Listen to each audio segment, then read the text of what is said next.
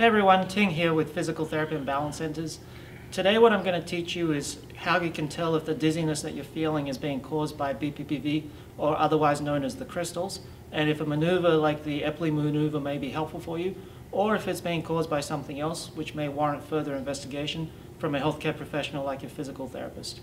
If you happen to like this information that we share on this video, be sure to like it, subscribe to our channel, and if you want more information, visit our website www.physical.com/Hazleton.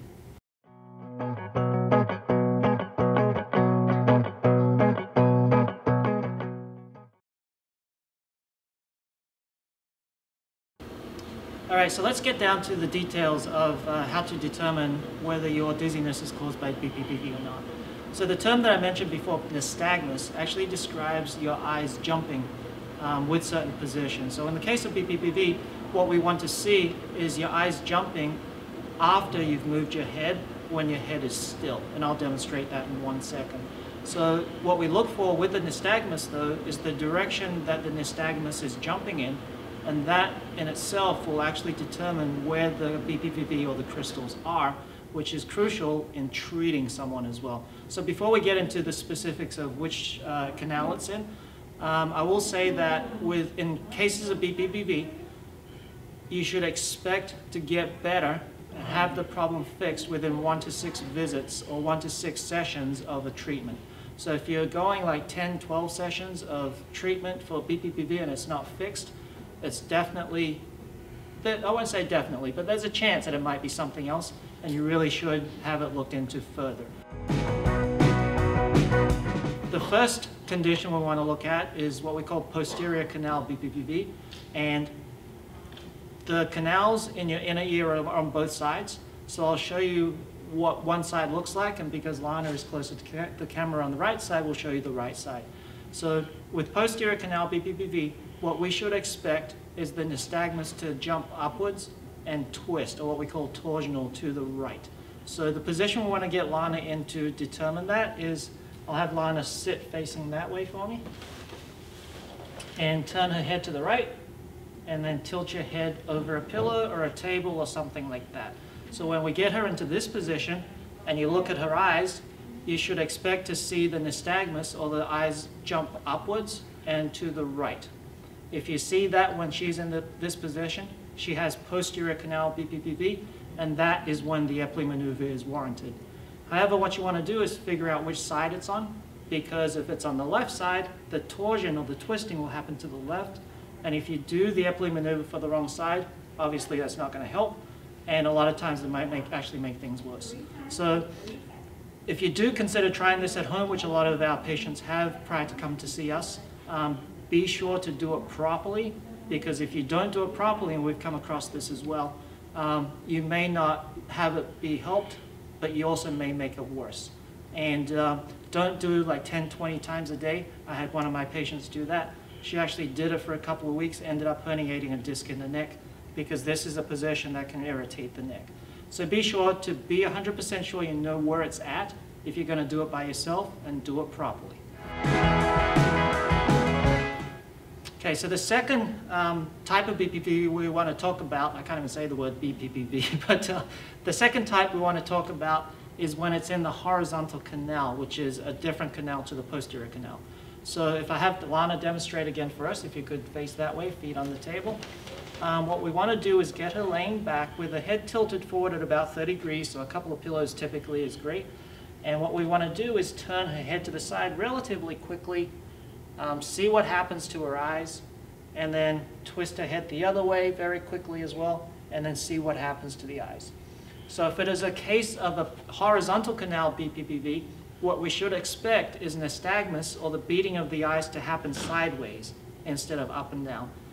But it's important to figure out which direction it's beating. So with the horizontal canal Bppv simple version, when we turn to the right, we should expect her eyes to beat down towards the ground, and when we turn to the left, the same thing should happen. It should beat down towards the ground. If that is happening, you have horizontal canal Bppv, and the maneuver to perform is what we call the Gafoni Maneuver, which is a relatively simple maneuver, but the difficulty with the horizontal canal Bppv is to determine which side it's on, because it's going to happen both sides. So the typical rule of thumb is the side that is more intense in terms of symptoms. Let's say Lana feels it worse when I turn her head to the right versus the left. The more likelihood of it being on the right side is higher, so the Gafoni maneuver would be performed to the right side. However, if you perform the Gafoni maneuver on the wrong side, it might migrate it further into the canal, which creates a more complicated version of Bppv, which we'll talk about next.